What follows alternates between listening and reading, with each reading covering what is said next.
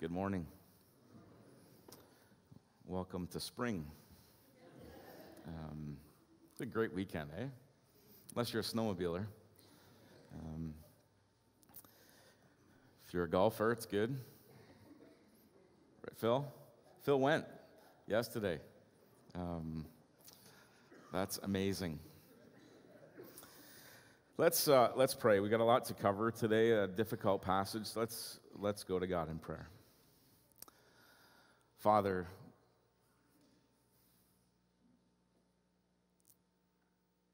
we have just been singing about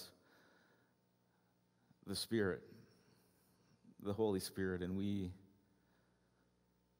recognize that as part of the Godhead, we need Him. We desire Him in our lives. We desire Him in this place. We know that He convicts us of sin, that He guides us into truth, that within us there's a process going on where He is making us more and more like Your Son. And so we welcome that in our lives today. We welcome that. We welcome Him in our lives this morning as we open Your Word. We need You. We need Him. As we read about Jesus and we read about what He communicated to His followers, we understand that these words are for us. And so I pray that what was said so long ago in the upper room on the night that He was betrayed, as we look at that this morning, that we would realize the implications for us, that we would realize the truth for us today. And Father, as we gather here this morning, there's all kinds of things that can distract us from that, from hearing from You. I pray that we would put those aside, that You would put those aside, that we can focus on this teaching and what it tells us, and how it is impressed upon our lives. And we need the Spirit's help to do that. So we ask these things this morning in Jesus' name. Amen. If you have a Bible with you this morning, I would invite you to go to John chapter 14. We were there last week, and we'll continue to be there as a springboard to a series that we're going to talk about on prayer. John 14, verse 12 to 17 this morning is where I want to land. So let's read this together. If you have your Bibles, you want to follow along, it's going to be on the screen as well. Jesus in the upper room says this to His disciples, "Truly, truly, I say to you, whoever believes in Me will also do the works that I do, and greater works than these will he do, because I am going to the Father. Whatever you ask in My name, this I will do, that the Father may be glorified in the Son. If you ask Me anything in My name, I will do it.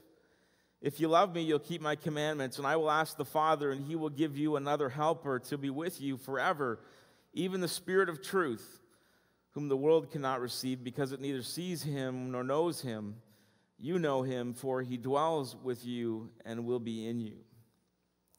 Jesus gathers together in the upper room, and this would be His last lesson, His last teaching to His disciples before He would be going to the cross, before He would give His life for them. So, He's communicating deep truths to them, and this is a difficult passage of Scripture this morning. It can be misunderstood, it can be misinterpreted, so I want to take some time to sort of walk through it with you this morning. He's taught His disciples well. They've been with Him for nearly 3 years at this point, and they're following Him. They're watching Him. They're doing the things that He's asked them to do. They're seeing what He does. They're understanding how He interacts with people. They're seeing the miracles that point to the fact that He is the Son of God. They're witness to those things. And He says to them, in the upper room that night, He says, "Whoever believes in Me," and He's talking to a group of people who believe in Him, who have followed Him. And it is for them as it is for us. If you are a believer in Jesus Christ this morning, this promise that he says to his disciples is also for you. It's also for us. If you're here this morning and you are not a follower of Christ, my prayer is that today that you will become a follower. That's the purpose of the Gospel of John. Later on in the Gospel of John, we read these words, "These are written so that you may believe that Jesus is the Christ, the Son of God, and that by believing you may have life in his name." But what we find in this passage is that Jesus is at work in us, and he continues his work in us. He continues the work that he was doing. He continues that through us. He says that to his disciples. He gives that to his disciples. We see indications of that in the New Testament as we read further. But he says to his disciples, "Truly, truly, I say to you, whoever believes in me will also do the works that I do." Will also do the works that I do. Let's deal with that first. Jesus says the person who believes in him will do the things that he does, will do the works that he does. Now, right off the bat, I think that we can create some problems for ourselves in that passage. Because we start thinking about Jesus' most amazing miracles. And I mean, even to this point in the Gospel of John, we see some of the things that he has done. Jesus has turned water into wine. Jesus has discerned the heart of a Samaritan woman at this point. He's healed an official's son. He has healed a man who has been crippled for 38 years. He heals a man who was blind. He walks on the water. He takes a boy's lunch and feeds 5,000 people from it. And he raises Lazarus from the dead. And it's not that Lazarus had just died. He had been dead for almost 4 days at this point. Calls him out of the grave, and Lazarus comes out. He raises him from the dead. Jesus says, "Truly, truly, I say to you, whoever believes in me will also do the works that I do." Does that mean what Jesus is saying here is that every follower of Jesus is going to do these things? Jesus says, you're going to do these miracles. Now, we see indications of that in the book of Acts.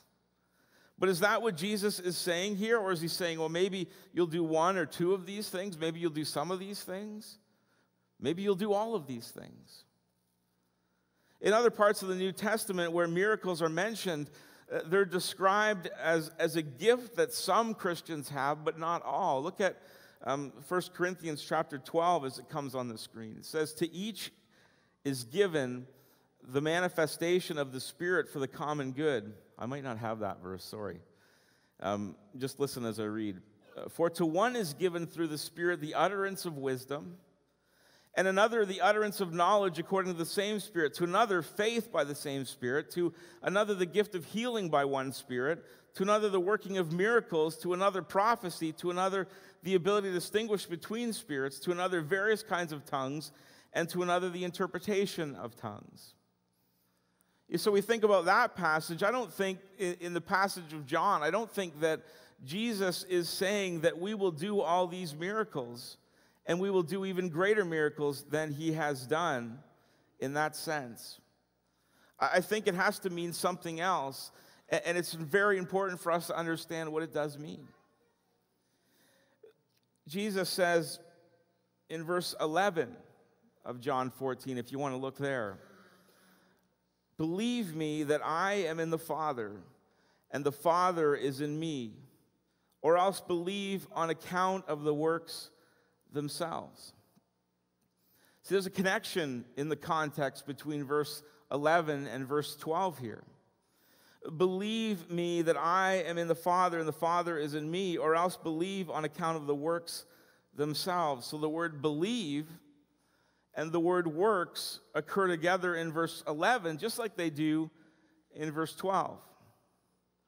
The works that Jesus did are designed to help people believe. They're helped to point people to him.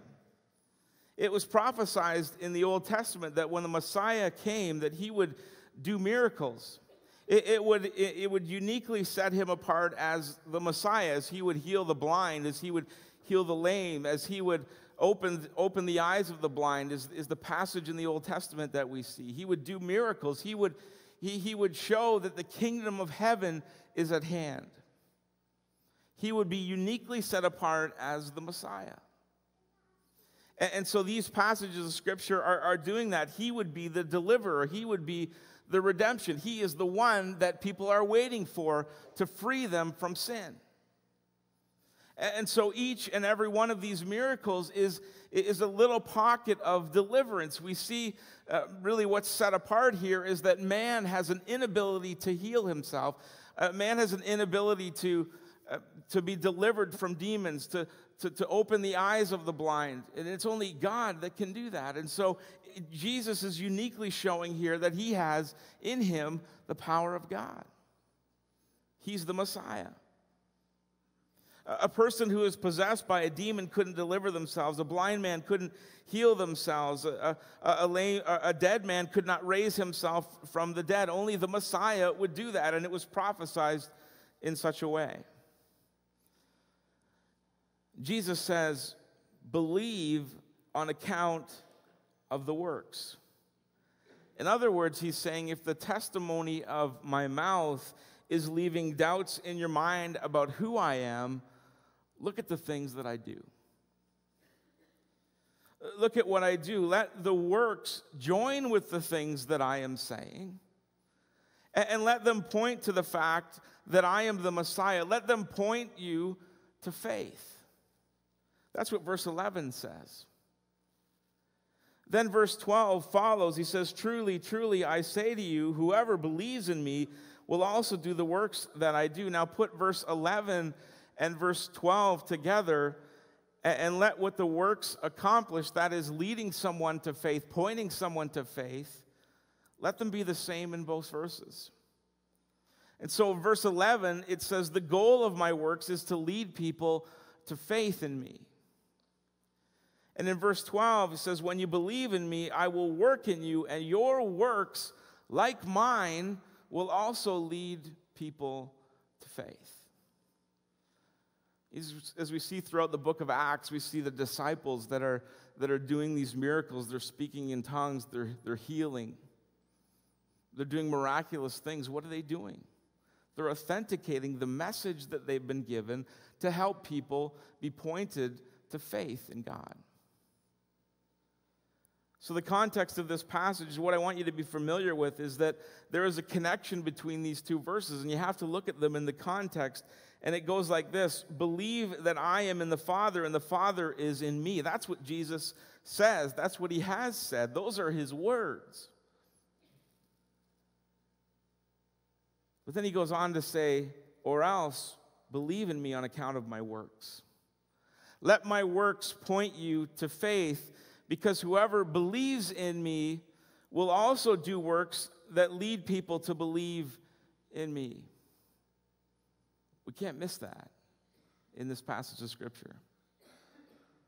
So when we look at this, we look at passages of Scripture like it. We look at Ephesians 2, verses 8 to 10, where it says, for it is by grace you've been saved through faith, this not of yourself.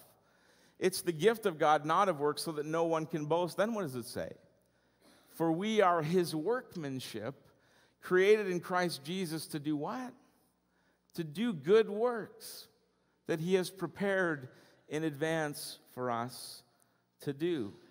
And why do we do these good works? So that we can lead people to him. So that people would look at us. So that people would see what we're doing and not see, wow, what a great person that guy is. But that they would be pointed to Jesus. Because that's the goal of the works that he's given us to do.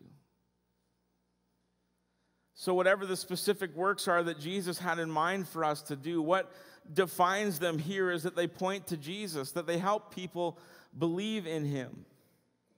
They are a witness along with the words that Jesus says to help people believe in him.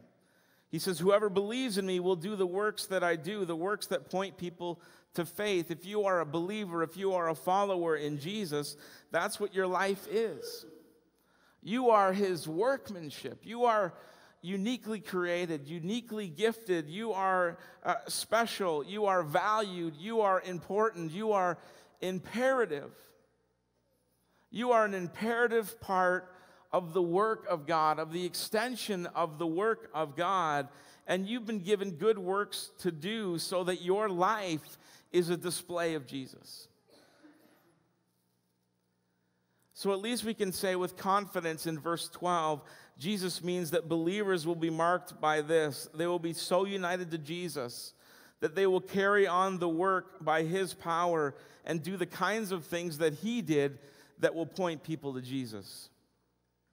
And not only that, in verse 13, he goes on to say, and greater works than these will you do because I'm going to the Father. So if we determine what he did to be miracles beyond description, walking on water, feeding the 5,000, healing the blind, healing the lame, raising people from the dead. These are miracles beyond description. What does he mean that we will do even greater things than that? Have you seen somebody do greater things than that? If you think greater works means more miraculous, I think you're going to be really hard-pressed to surpass walking on water. I think you're going to be really hard-pressed to feed 5,000 people with a small lunch and raising the dead. I don't know any Christian who's ever lived inside of the New Testament or outside of the New Testament who has ever done all three of those miracles, let alone something more miraculous than that. So what does Jesus mean? Again, remember that the New Testament tells us not to expect it for all Christians. In 1 Corinthians 12, he says, do all work miracles? Do all possess gifts of healing? Do all speak in tongues? The answer that Paul is looking for there as he writes that is no. We don't all do those things. We don't do all of those things. Which means when Jesus says, whoever believes in me, greater works than these will he do because I go to the Father, it probably didn't mean that every Christian should expect to do things more miraculous than Jesus, more miraculous than the things that uniquely pointed people to Christ, that he was the Messiah because he was accomplishing those things. No Christian has ever done this.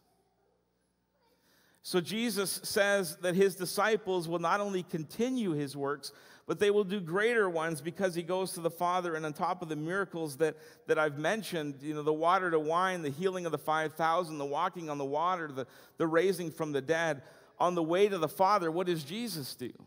He goes to the cross. Jesus goes to the cross and he takes our sin upon himself, and it's crucified there. And then he goes into the grave, he's buried, he's dead, and he raises from the dead. So what are the greater works that he says we will do? Salvation, up to this point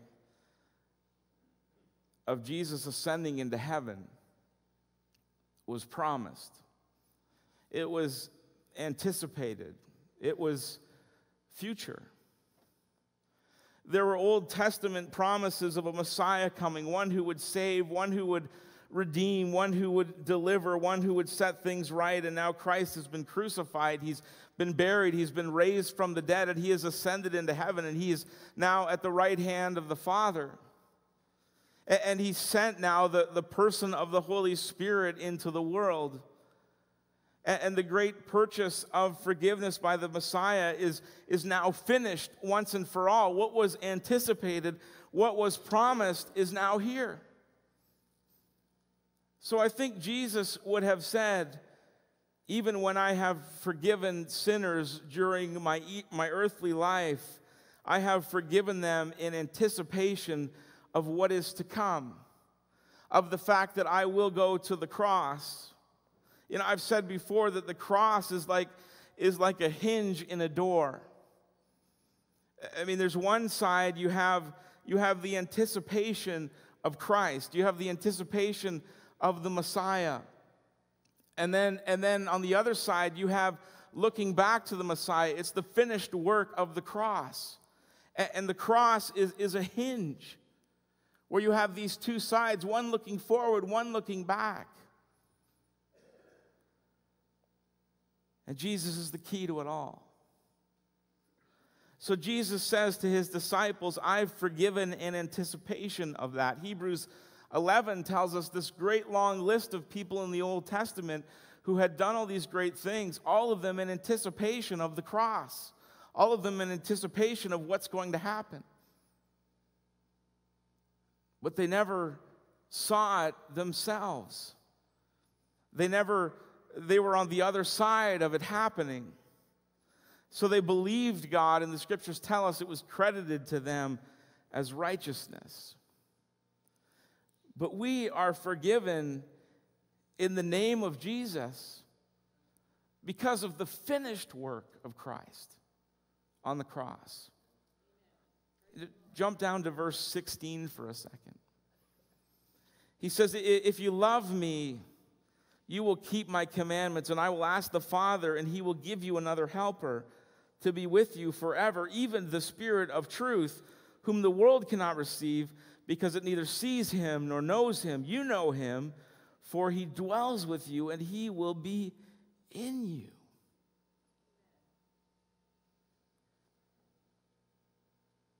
He says to his disciples, when I die, and when I am raised again from the dead, when I ascend into heaven, I am not going to leave you. I am not going to leave you without help. I'm going to send a helper to you. He says to his disciples, you will receive the Holy Spirit, and the Spirit will be in you, and the Spirit that is in you is the Spirit of the crucified and risen Christ. The message that you preach will be the message not of a promised Messiah, but it will be of a paid ransom, a complete payment. It will be a finished action, and you will be witnesses to it. Romans chapter 8, verses 9 to 11 say this, you, however, are not in the flesh, but in the Spirit.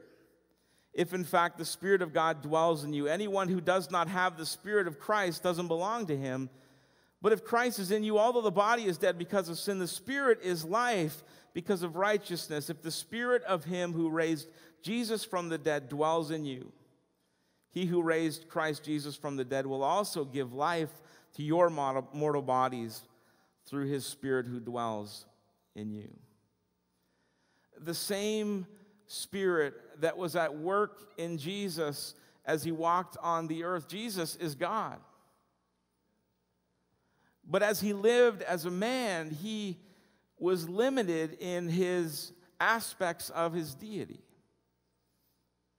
He had to have constant communion with his Father in prayer,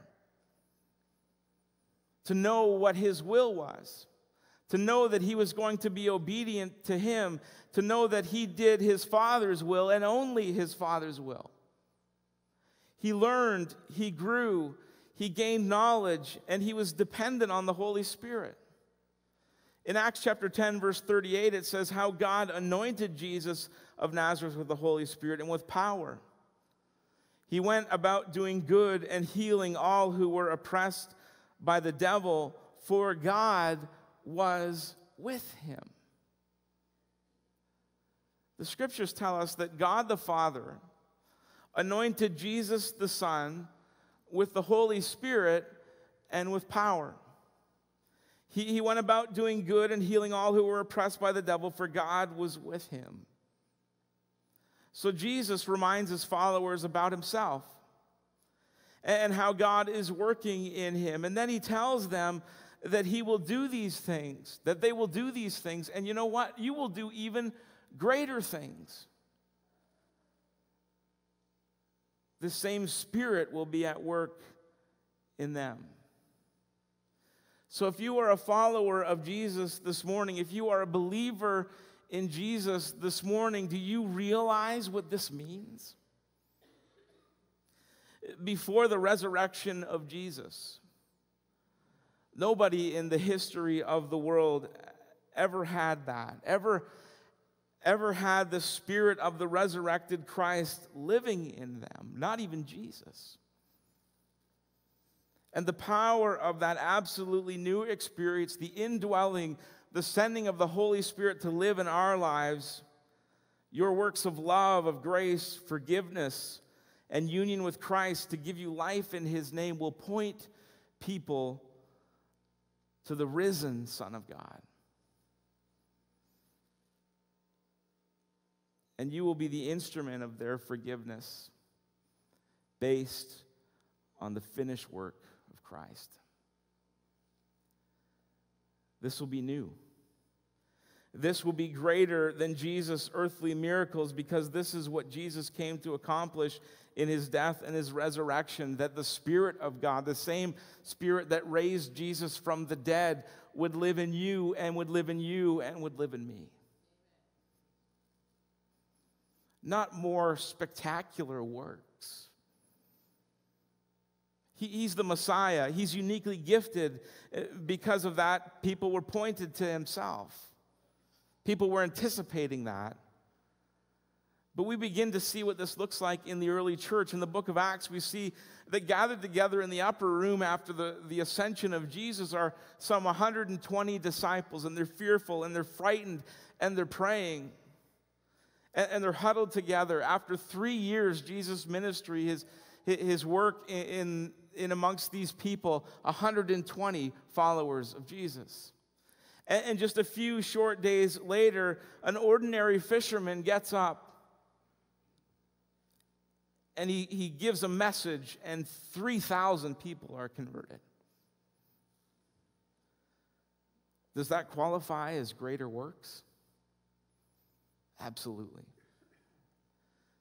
So we could say that they are greater in extent, that they are greater in influence, because the Holy Spirit is at work in people's lives. He's filling them. He's giving them power. He's giving them boldness to preach the message, to proclaim the message of Jesus. He's working in the one who doesn't know Christ yet. He's convicting them of sin. He's guiding them into truth. He's helping them to understand what Jesus has done for them. We can't do that. The Spirit does that. That's why prayer is so important in evangelism.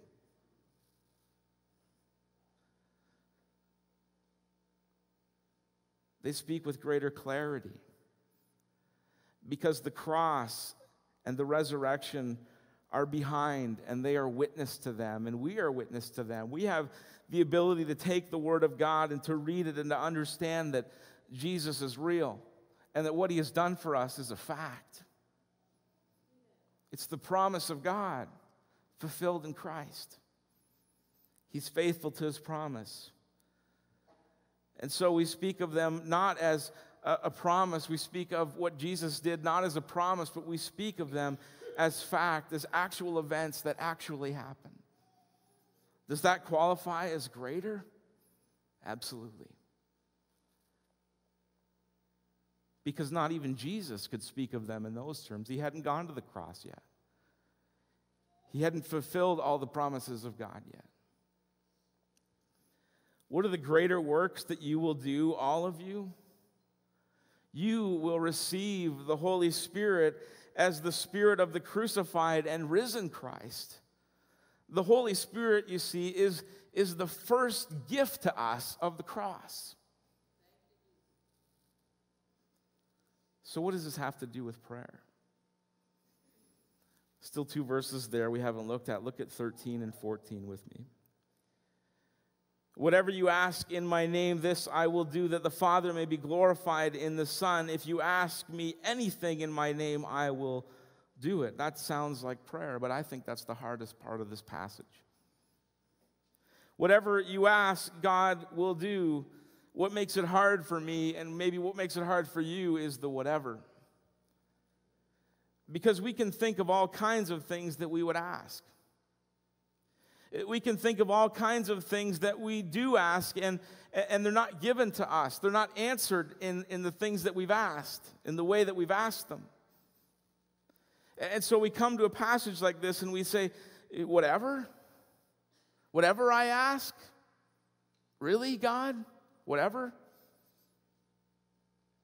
But this passage is qualified here at the end when Jesus says that the Father may be glorified in the Son.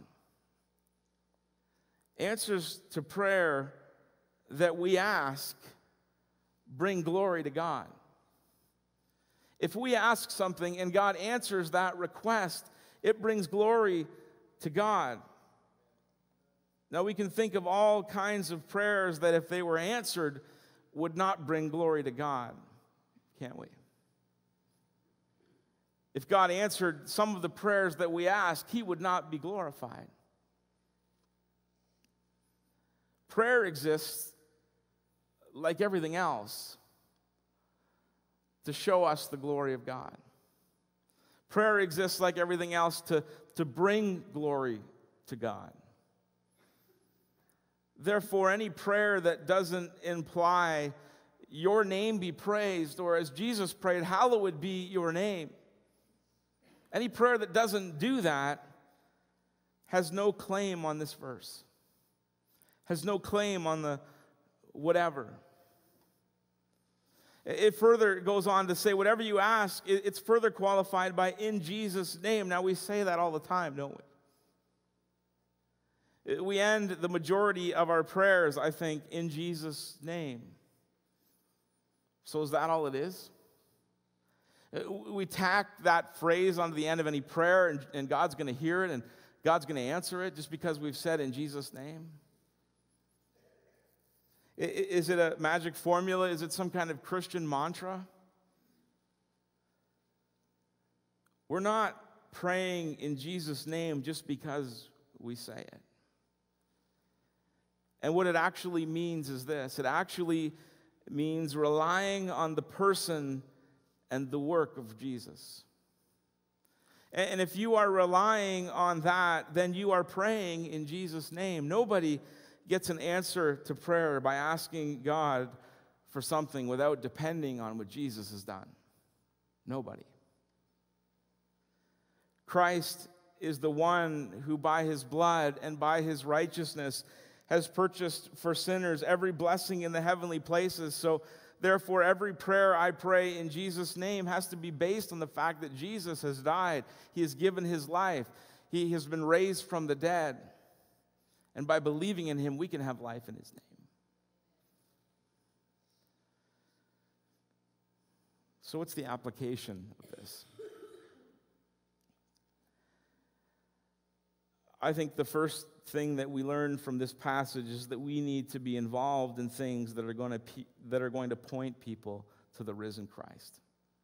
We need to be doing things that are going to point people to the risen Christ. We are His workmanship, created in Christ Jesus to do good works that God has prepared beforehand. God has prepared in advance for us to do. We live in a time where we have all kinds of resources. You know, we can read about the risen Christ. We can understand about the risen Christ. We can look back on the cross.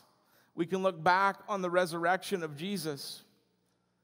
We have the Old Testament that looks forward. We have the New Testament that looks back, and we live in light of that. We have all these resources. We have the Bible in our own language that we can pick up and that we can read and that we can study and we can talk about. And more than that, we have the same Spirit that raised Jesus from the dead living in us. The same Spirit the same power that raised Jesus from the dead is at our disposal. What more resources do we need? We need to be engaged in things that are going to point people to Jesus.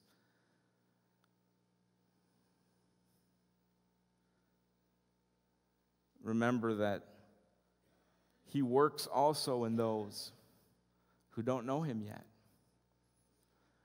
That He's convicting them of sin. That He's guiding them into truth. And so we depend on the Spirit as we're pointing people to Jesus, as we're using the words of Jesus, as we're giving the gospel to people with our lives and with our words. The same Spirit that's at work in us, the same Spirit that raised Jesus from the dead, is the same Spirit that's working in those people who don't know him yet. And so we pray. We pray for that because we have to be obedient. But it's God who does the work. Second thing I think we find from this passage is that we want to pray prayers that are going to bring great glory to God when they are answered. We need to pray bigger and bolder prayers.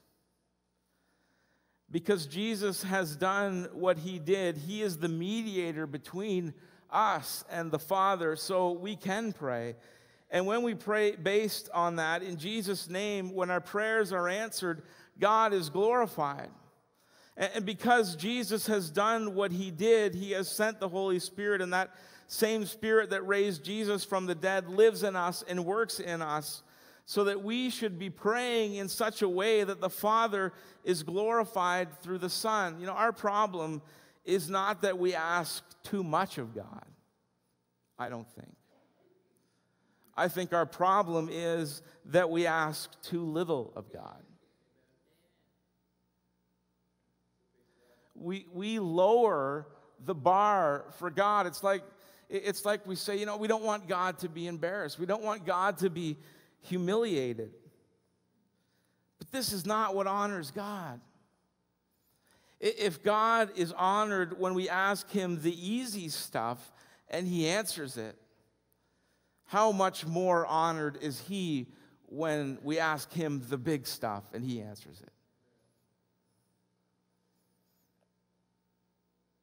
When we ask those things that only he can do, then he alone gets the honor. We need to pray prayers that can only be answered by God, that can only be answered by God giving his Spirit to us. Prayers that express great faith in a great God who faithfully promises to do great things. So my question this morning as we close is this: what are you asking God to do that only God can do, so that when he does it, he gets the glory for it? I'm going to say that again. What are you asking God to do that only God can do, so that when he answers it, only he gets the glory for it? Are you praying for revival? That's not something we can manufacture. For God to work in the hearts of many people and draw them together in a way that it's evident that he is there and he's present, and that they're doing the things that he's called them to do. They're being obedient to him. Only God can do that. Are you praying that you would have boldness as you witness to unbelievers? Only God can save unbelievers. Are you praying for your neighbors? Are you praying for your family members that don't know Christ yet? You know, he uses us. He continues his work in us and through us. But only God can save a soul. Let's pray big prayers to a big God who offers big things to us. Amen? Let's pray. Father, as we gather this morning and we look at this passage of Scripture that's difficult, that as Jesus says things in this passage, greater things than he did, we will do.